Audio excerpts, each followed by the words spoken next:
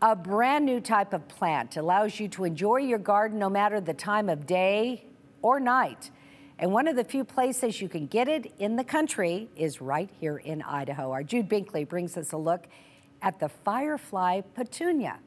Carolyn, the Firefly Petunia is one of the first bioluminescent plants available on the market that glows in the dark, and a greenhouse in Jerome is getting ready to offer the plant to the public.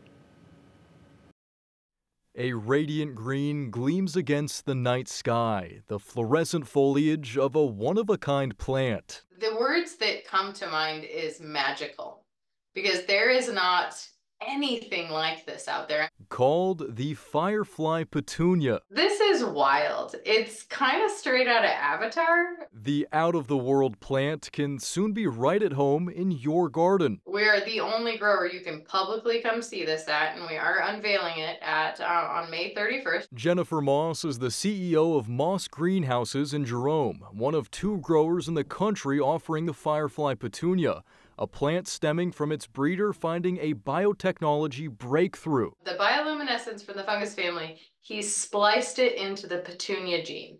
So this petunia, for all unassuming purposes, looks like a standard white petunia. And then when the sun goes down, it illuminates your garden. There's nothing like this. This is the first one of its kind, and this will be the first opportunity for the public to see it anywhere in the country. Moss Greenhouses will be premiering the plant during an event on May 31st. Then you can buy one there if you would like to, but not until the sun goes down. Moss says the premiere will be a plant party. Why not make it really exciting for something one of a kind, right? Complete with music, vendors, drinks, and axe throwing. As the sun goes down, we've got a group of performers to do fire spinning and hooping to really bring the firefly into the evening. And then once the sun's down, you will be able to see the Firefly Petunia as it glows.